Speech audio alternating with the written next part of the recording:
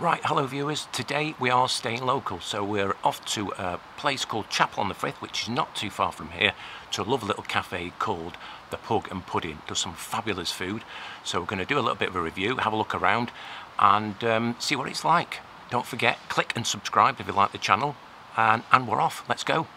If you like the channel, let's go.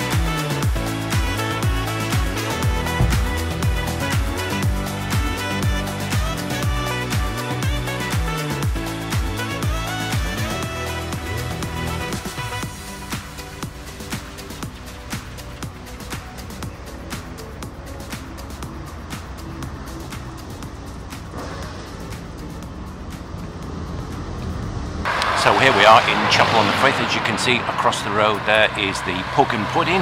So we're going to pop in, like I said, and have some lunch and see what the food's like.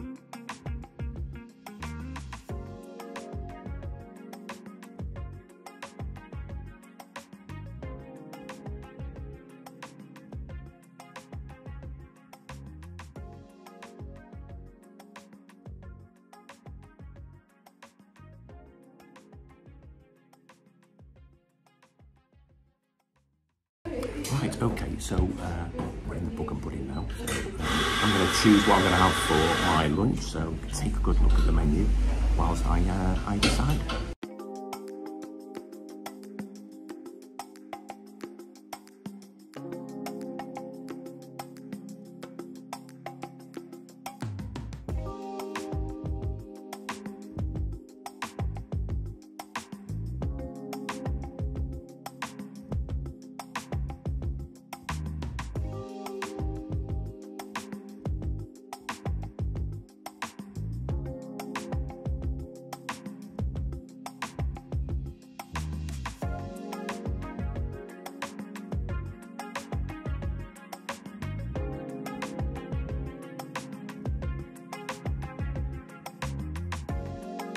Right, yes, could I have the ginger chili beef burrito, please?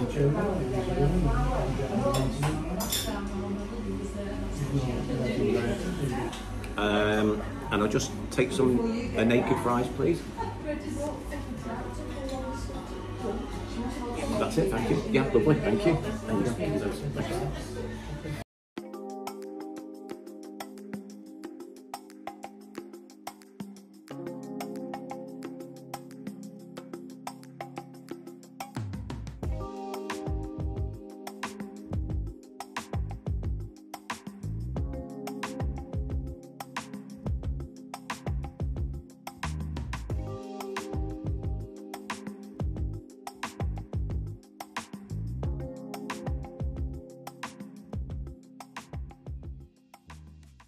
Lovely, thank you. Lovely. All right. You any sauces? Can I have some vinegar, please? Yeah. And salt as well, please. Thanks.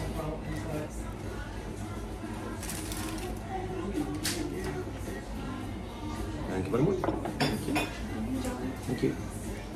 Right, I ordered the ginger chili beef burrito. Just take a look at this.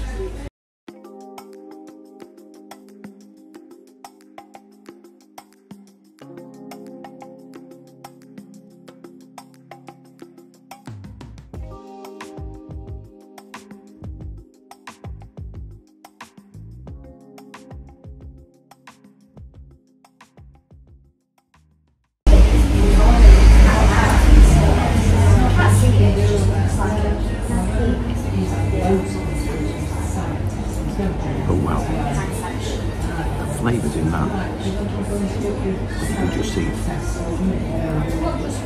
it's got rice in there, really nice hint of chilli, not too overpowering, beef is really succulent, the burrito is just cooked to perfection.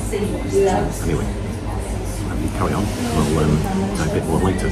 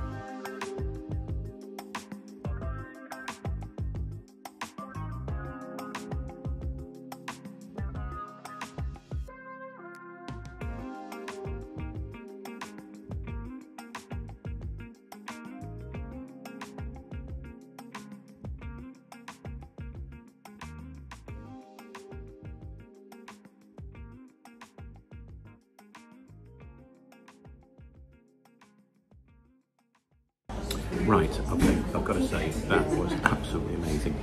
I'll tell you a little bit more about it after this, and I've got to say, fabulous food.